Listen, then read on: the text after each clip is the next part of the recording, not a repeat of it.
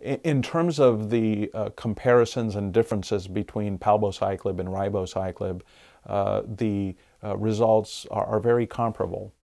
So the results, the top-line results in first line, so compared to aromatase inhibitor, are very, very similar. If you look at Paloma-2 and Mona Lisa-2, in terms of the overall hazard rate of around 0.5, doubling of time to disease progression. There was an interesting update from the Mona Lisa-2 looking at survival that seemed to show maybe a very early trend. It was barely achieving, close to achieving statistical significance.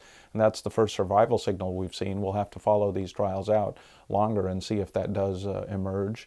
Health-related quality of life is preserved in both groups. That's always one concern, whether the toxicities might outweigh in some way and show up in quality of life, but that didn't turn out to be the case. So we're getting this doubling in disease-free survival without a compromise in that.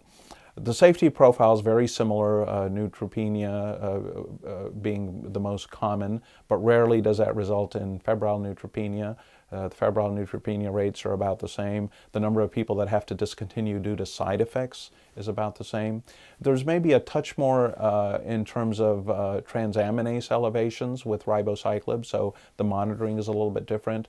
The prolongation of the QTc interval was seen more prominently, but many drugs in this class, and of course many drugs in general, cause that prolongation. It does mean EKG monitoring, but in terms of the number of patients that may suffer significant side effects from this, again, very comparable.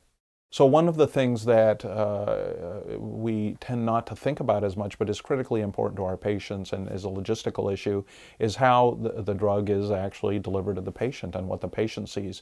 And there's two aspects that are different between palbociclib and ribociclib. One is that the dosing of ribociclib is in multiples of the pills. So when you dose reduce from 600 to 400, it's just a matter of taking one less pill, or from 400 to 200.